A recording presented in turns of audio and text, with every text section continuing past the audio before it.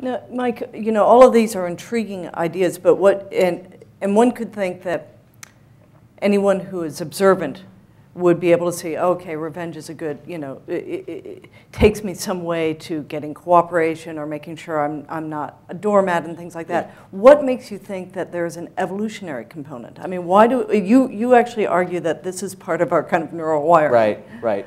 Well, there's a couple of lines of evidence to me that are really important.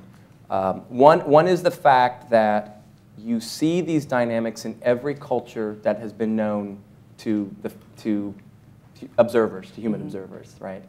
You would have a harder time finding a society of three-armed people than you would a society of people that don't know the concept of revenge, as used in the kind of ways I've tried to outline. So if we would say, well, maybe it's just cultural, right? You know, maybe we've got vengeful cultures and we have peacemaking cultures.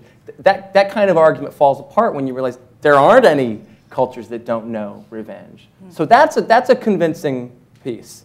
I think also the fact that we see these kind of dynamics that work in non-human animals says to me anyway that if you're a species that encounters these kind of social dilemmas, evolution may favor the development of these vengeful mechanisms as a possible solution to these kind of problems. Because groups that use revenge fare better. Individuals who use revenge, for sure, fare better. Okay. And maybe groups. And then finally, to me, the brain evidence is also really interesting, because you know, if revenge were kind of this purview of the mentally, morally, spiritually depraved, you might think, well, if we look deep into the brains of these people, we'd find the desire for revenge coming out of some very sick place, some very dark place. Instead, if you look at the brain of somebody who, and it's amazing to me that you can even do this kind of science now. I mean, it's such a great time to be a social scientist.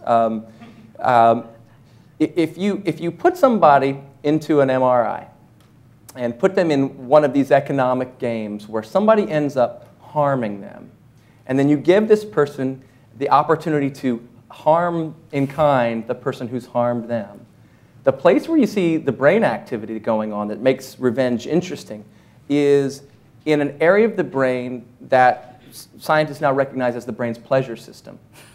Okay? It's the sweet revenge. Yeah, exactly. And in fact, it's even more nuanced than that, because it's the part of the brain that's active when somebody is pursuing a goal that they believe is going to lead to a reward. So it's not even like there's that what they're actually experiencing when they're plotting revenge is pleasure. What they are is they're jonesing for a fix. They see some reward out there that looks like that it's going to be really satisfying if they can just make it happen. And it's the same pattern of activation you see in the brain of somebody who's hungry, who's just about to be given a meal, or in fact, truly a drug addict who's thinking about the drugs they like to use, or somebody who's about to have an interaction, a social interaction with someone they really enjoy talking to. And what happens after they exact the revenge? Yeah, then what you see is a real pleasurable sensation that doesn't last for a terribly long time, but there is an exhilaration when people see and their enemies justly punished. Yeah. Suffer, right? And I think it does. I mean, the part of this that is I mean, there is an insight about human nature that is uncomfortable here. You know? That we're all sadists, basically. well, that the brains, the very normal, typically developing brain structures have been co-opted, in my view, by natural selection to motivate us to do social things that were in our best interests as our species was evolving. Just a couple of questions about revenge, and then we're going to go to forgiveness. Yeah. But at what point does the instinct for kind of evening the score become destructive? You have a story in here about Marvin Heemeyer and his killdozer. Yeah. I mean, would you? This sounded kind of sick to me when I read about it. So is that just natural behavior, or is it kind of sickness? So should I? Is there a tipping point? Maybe I'll lay the story out a little bit. This was a man in a little town called Granby, Colorado, who had some disputes with his neighbors.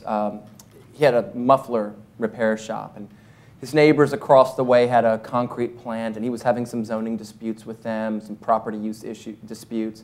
So they took it to the town council, and basically he lost.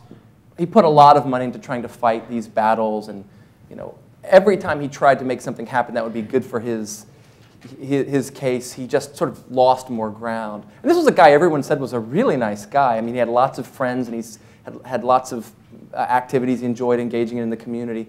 But he just got lost more and more ground the more he fought City Hall, basically.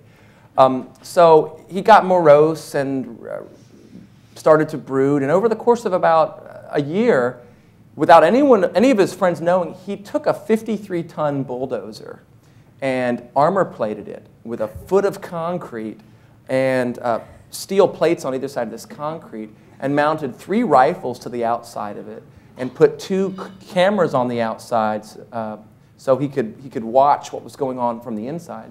And then one day he dropped a lid on top of it and took this tractor out into the streets of Granby, Colorado, and did a couple of $1 million worth of damage, and ultimately put a pistol to his own head and took his own life. And that's the only way he was ever stopped. He didn't kill anyone. He did not kill anyone. Except himself. But all of the buildings that he's destroyed something like 9 buildings, were all linked in some way to people who he felt had done him an injustice. So you ask yourself, that seems a little excessive, doesn't it? I mean, what's normal about that, right? And I think that's a very interesting example of a place where you take a natural human capability and you overlay it on some other liabilities, drug use, alcohol use, mental disorder, severe social rejection, and then you get the things that we read about in the newspaper or hear about on NPR. Kids who go into shopping malls with guns and things like that. So it has the it has the smell of depravity to it, and that's what's confusing. But what I think is happening there is we're getting normal human traits overlaid on other defects. Right. One question, just briefly: if revenge is genetic, are you saying, or the result of evolution, are you saying that rape and murder, especially in the service of evening the score, making a point, as happens between tribes in Africa, other places, are you saying that these are mandated, moral responses simply because they're part of our wiring? Well, they certainly aren't moral. I mean,